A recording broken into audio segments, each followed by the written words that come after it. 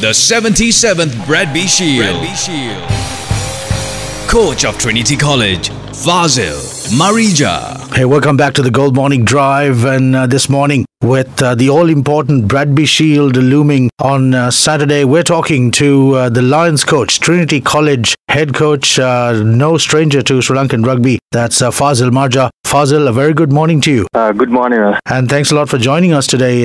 Now, Bradby on Saturday. How are the boys doing? Are they all geared up and good state of mind as well? Yeah, I think boys are really pumped up, and everybody's in focus. And we had a good game last week, so That's good right. Momentum for Bradby this week. Yeah, very good game, 50-plus score. One of only two teams to cross the 50-plus mark that particular weekend, in fact. And Fazil, now Trinity, as we all know, the Bradby has eluded them since 2014. That's a long, long time. COVID did come into play for a couple of years, but even then, Trinity have been there. There have been a couple of times when they've been so close and yet so far where the Bradby is concerned. Obviously, hoping to turn things around this time around? Yeah, I think it's a big task. Royal are playing well, so we have to front up and get the things right and the plan, execute the plan very well. So if we can do that, and boys are fit and strong, so hopefully they can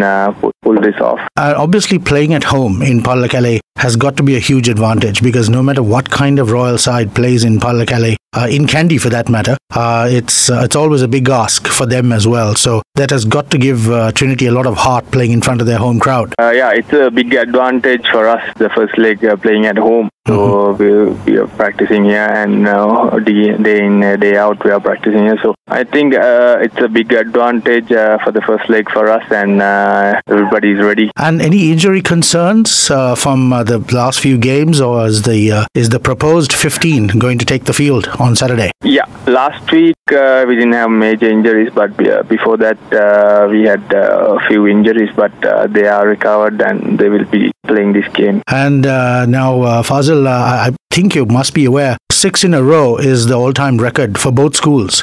Trinity did it from 52 to 57, where they won 6 in a row. Royal have now retained the Bradby Shield for 6 years in a row as well. And obviously this time they're chasing history, and Trinity chasing what could be historic Bradby win if they stop them in their tracks. So it's going to be an interesting encounter for sure. Yeah, everybody is aware of that, so this time we're going to give a fight, and, boys are ready for the battle. And taking points into Colombo, where the Bradby will be decided, obviously very, very important. Fazil, have you spoken to the boys about what kind of lead they would want in Colombo? What kind of lead the team would be comfortable with? Yes, I think generally we need to have 10 to 15 points lead when we go into the Colombo leg. So I think I didn't mention anything. So first, we need to win the first leg. Doesn't matter, maybe 10 or 15 or 1 point. Just pull the game off. Win. Yes, absolutely. Fazil, thank you so much for talking to us, and here's wishing you and the Lions all the very best at the Bradby. Thank you very much.